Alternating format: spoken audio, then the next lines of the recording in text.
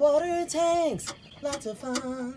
Water tanks, put them up. They need to be filled with water. They're gonna fill our showers and fill our home with lots of love and water and foam.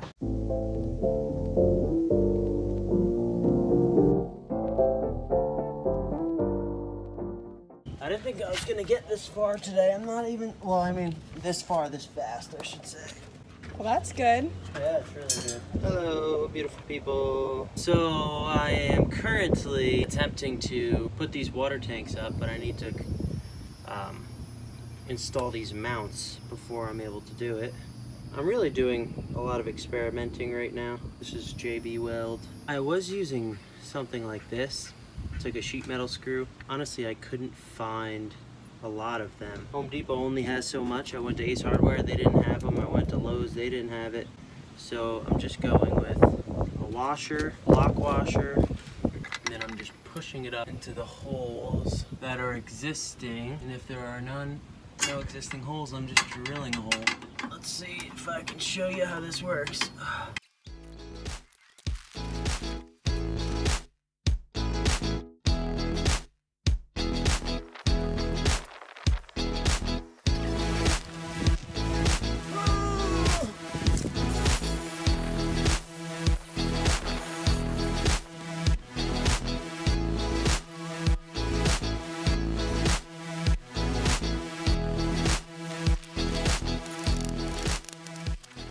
These are the beams I'm installing. I cut them to 25.5 inches each, which gives me plenty of room on each side to hang the dowels. I'm using this clamp and a piece of wood that helped me piece of metal up while I drilled the holes. And yeah, I'm gonna do 1, 2, 3, probably do 5, depending on how far the tank reaches.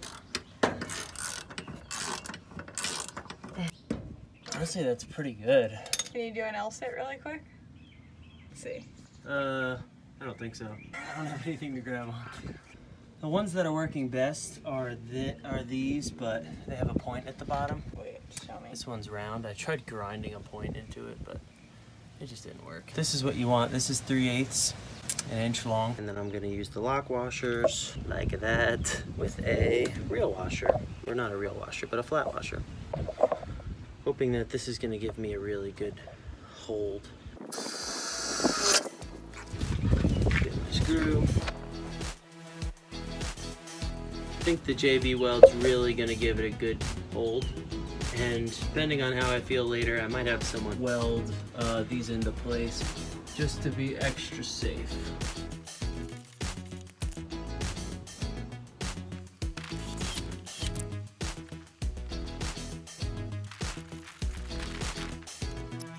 Okay. That's my lover.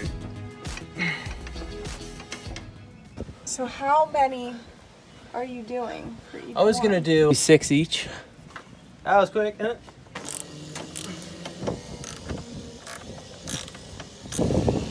God, that's so annoying. Are we out of the good ones? Yeah. I mean, I got one of them to go in here.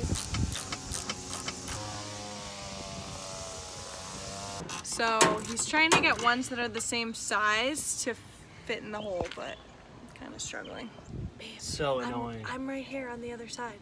What? I'm on the other side. I can help you. Are you talking to me? So we might have to come back tomorrow to finish this guy up.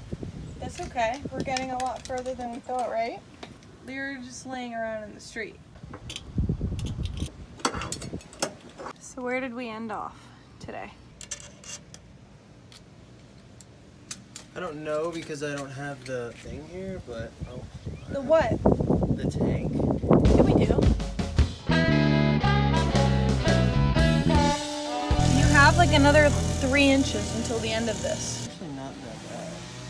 It's gonna be hanging right here. It's kind of low, isn't it? There's not much we can do about it. We're gonna finish up the water tanks today.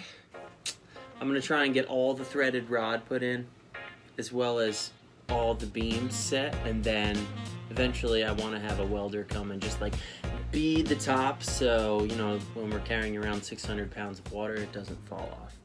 That would be good. Now, we're not actually gonna put the water tank underneath the bus quite yet. We have the water tank, but ran out of the angle iron here, and then we needed a few more very specific bolt heads. They're sheet metal screws. They actually cut their way into the metal, so it just gets a better hold. But we couldn't find them anywhere but Ace Hardware, and they only had like 7 of them. So we had to special order. Yes, we had to special order.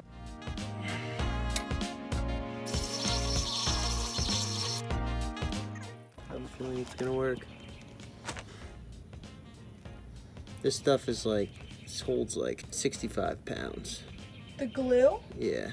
These epoxies are always part A, part B. But I've watched like WELD versus Gorilla Glue videos, and WELD like shits on everything else.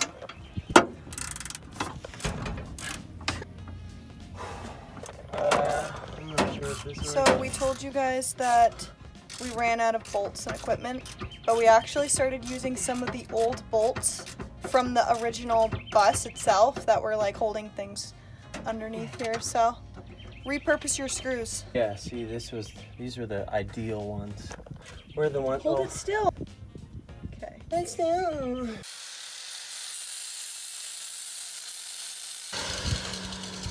Thankful to A1 Storage for their fantastic electricity. And Mark and Denise for buying us a grinder. Yeah, very true. And Home Depot for supplying us. Actually, I got those at Northern Tool. Great spot, by the way. We're looking to get our storage boxes. Might get them from Northern Tool. A little pricey. What? $2.95. Don't hit that car. Oh my God. Sean's doing ads. Sean's doing ads. Installing a water tank. Wall installing a water tank. This is a lot of work, man. For a stupid water tank. Guess what, too? What? We got to do it again on the other side. Water tanks, lots of fun. Water tanks, put them up. They need to be filled with water.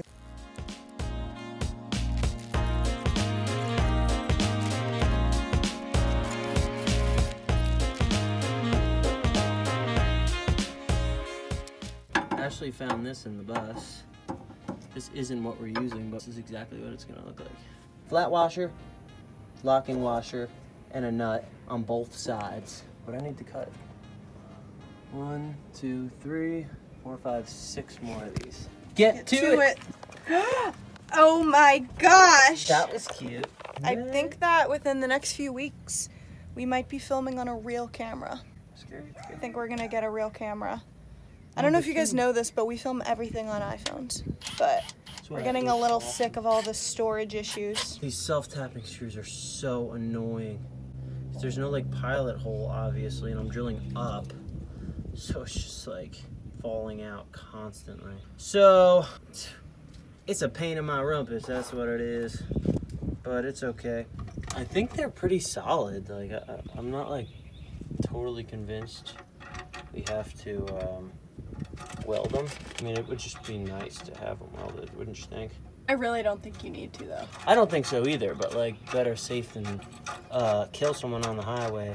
Someone took these cross beams here and then installed them with many, many bolts. The ones on the very edges were used to do this whole attachment up here. So these are the pieces that go up into the beams that are attached to the bus chassis. They're spring loaded, and then we're just putting them in like this, twisting them so that they stay held on. So the beam then on each side will have a dowel screwed into it. The dowel goes up and into these, twists into the hole that was drilled there. And then on the dowel on the outside, we have 2 of these washers that go like this, 1 washer like this, and finally we use the nut. So all in all, this little situation. How's it look? Good. This is gonna take a while. I call this the smooth and groove. Smooth, groove, smooth, groove. It's not much. The only thing that was like an issue were the screws. Like these screws are, you need to be very particular with your screw choicement. If you use those other ones with the big wood threads on it, they just don't like lock up there. So this is me editing, realizing that we never filmed an outro for this, as per usual. But just wanted to thank you guys for watching part 1 of our water tank install. You saw that we didn't actually put the tanks in there, but very soon in the next few weeks we will finish the bottom part of that structure that we showed you. So make sure that you come back for that to see how to do the whole thing in total and see both our fresh and gray water tanks installed. Thank you guys for watching, and we will see you soon.